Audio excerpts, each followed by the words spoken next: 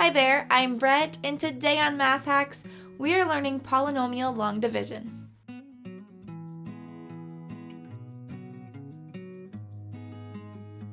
It turns out that polynomial long division is a whole lot like regular long division, which may or may not be good news to you depending on how long it's been since you've done long division. But don't worry, I anticipated that, so we are going to warm up with a good old-fashioned long division problem, and then we'll move into polynomial long division. By that point, you'll see a lot of similarities between the two, and I think you'll get a real good feel for how polynomial long division works. So just like I said in the introduction, polynomial long division is long division with polynomials, which means that we need to know how to do long division, and I know that is a thing of the past and you hoped you'd forgotten it after 4th grade, but it is back. And so I'm going to begin with a warm-up. I'm going to just walk you through long division.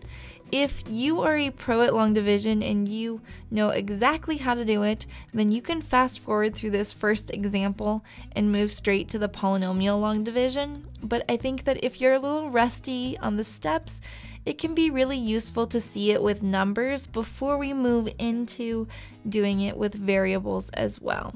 So let's start with a regular old school long division problem.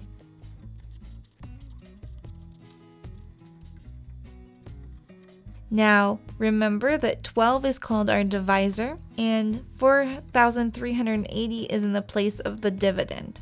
Now, we want to begin by seeing how many times we can place our divisor into the first digit of our dividend. And in this case, 12 doesn't go into 4. So I'm going to just go ahead and move to the second number. Now that means I'm going to look for how many times 12 goes into 43. And it goes into 43 3 times because 3 times 12 is 36. So I'm going to go ahead and write a 3 above the second digit and subtract out the product, which is 36. The next step is to take the next digit and bring it down. So 8 is going to now get attached to the 7, which makes 78. And I'm going to see how many times I can put 12 into 78. I can do that 6 times, since 6 times 12 is 72. So I'm going to do that and then subtract the product of 6 times 12.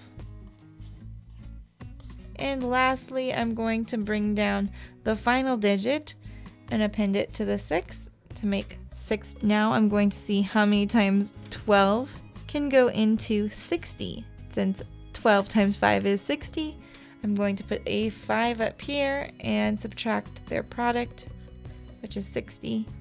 And I'm left with 0. Remember that this value here is called the remainder. And that's going to be important in our polynomial long division. In this problem, we don't have a remainder, so we don't have to write anything else up here, and our answer is simply 365.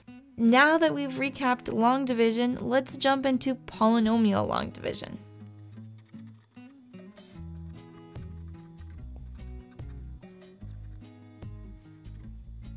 So in this problem, I want to divide 6x squared minus 26x plus 12 by the binomial x minus 4.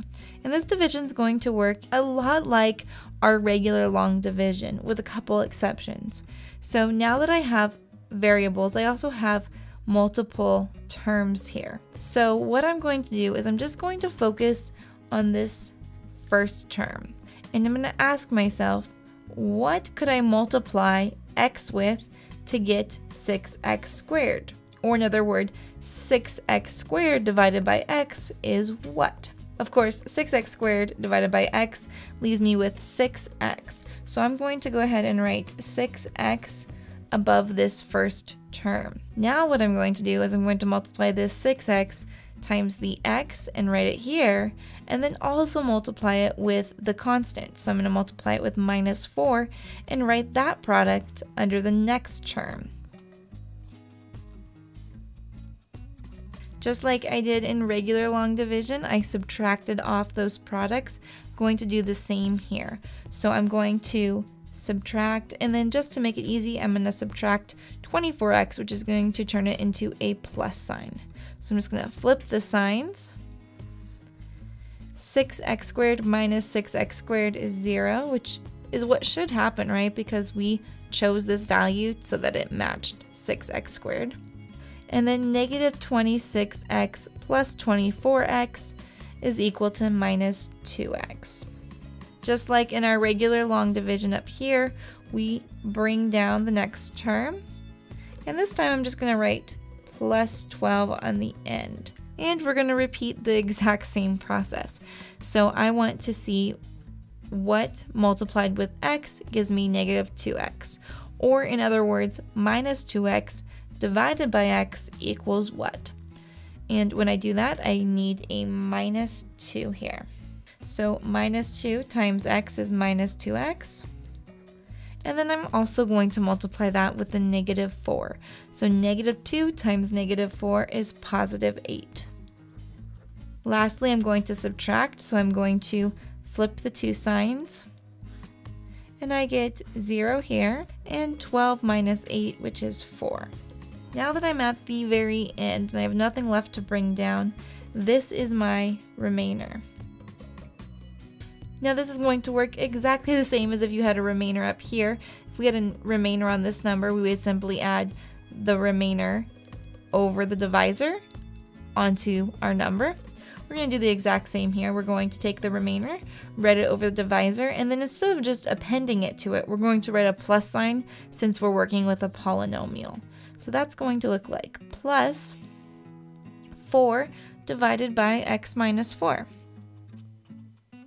So that is the answer to your polynomial long division.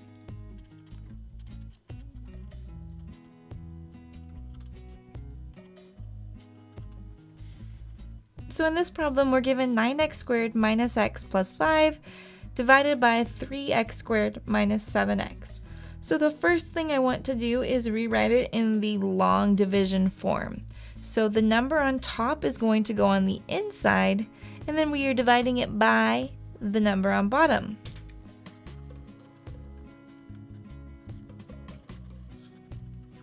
All right, let's begin this problem just like we did with the last one. We are going to look at the first term, and we want to see what we could multiply it with to get 9x squared. So to do that, I need to multiply by 3. So I'm going to put a 3 up here, since 3 times 3x squared gives me 9x squared exactly. Once again, I'm going to multiply that number also with the other term in my divisor. So here I have 3 times negative 7x to make negative 21x. And I'm going to subtract. Minus 1x plus 21x is positive 20x. Next, I'm going to bring down that next number. Since 3x squared has a higher power than 20x, I am done with my division here, and this is going to be the remainder. So I'm simply going to write it over top of 3x squared minus 7x.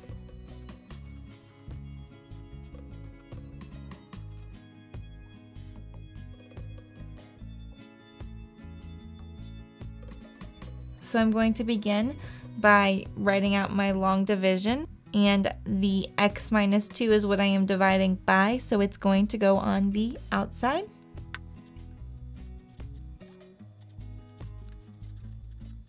I begin by looking at the first term on my divisor and seeing what I could multiply with it to get x to the 4th. So since x times x cubed is x to the 4th, I'm going to place an x cubed up here, and then I'm going to multiply it to both and subtract.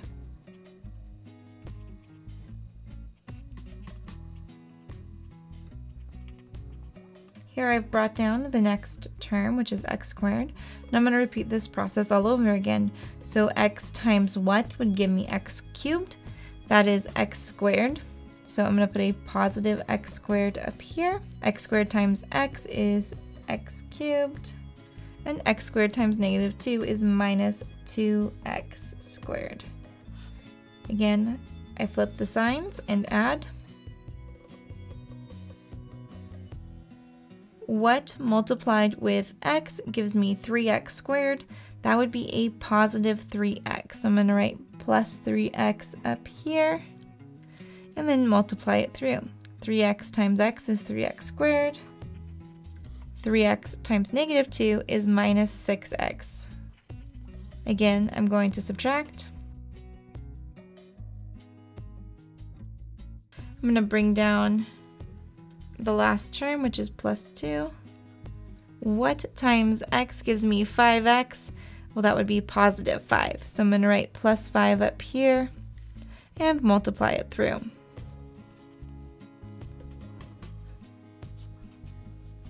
And really tiny here because I'm running out of space, I get 2 plus 10 is 12, and that is going to be my remainder. So I'm going to write that as plus 12 over x minus 2.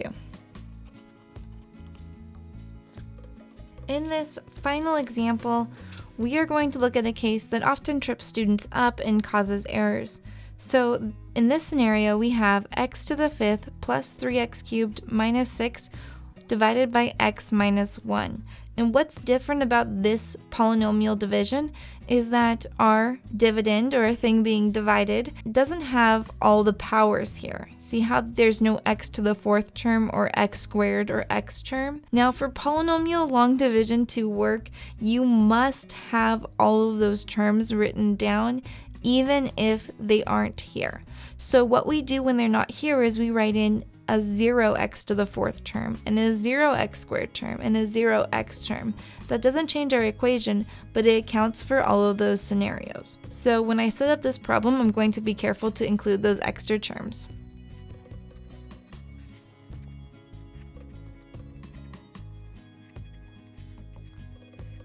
So now that I have all of the powers accounted for, I can go ahead and begin my division just like we've been doing in all the previous problems. I'm going to start by looking at the first term, and I want to pick a value for here that when multiplied with x gives me x to the 5th.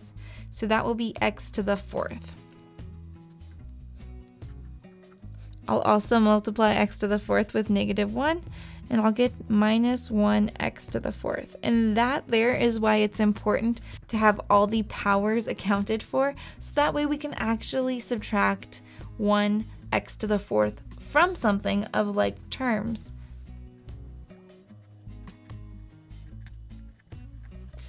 Now I'm going to do the exact same process all over again. X times what gives me 1x to the 4th? That would be x cubed. So I'm going to write a positive x cubed up here and then multiply it through.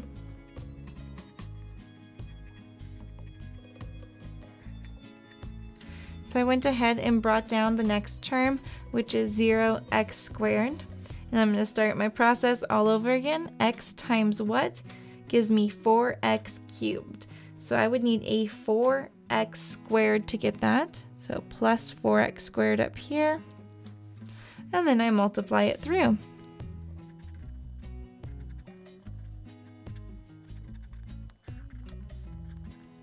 For the next one, I need x times what to get 4x squared. So that'll be 4x. So 4x times x is 4x squared. And 4x times negative 1 is minus 4x. Again, this 0x term is coming in handy. And I say x times what gives me 4x. I need a positive 4 here. So 4 times x is 4x. And 4 times negative 1 is minus 4. And subtract. This is my remainder, so whenever I have a remainder, I write it over my divisor and I add it to the polynomial. Since this is a negative, I could simply write a minus sign here and then do 2 over x minus 1. Thank you so much for watching Math Hacks. If you'd like to help out the Math Hacks channel to keep more tutorials like this coming your way, there's 2 things you can do. They're quick and easy. 1, give this video a big thumbs up to recommend it. And 2, if you haven't already, join the Math Hacks community by clicking the subscribe button below. Till next time, I'm Brett, and thank you so much for learning with me.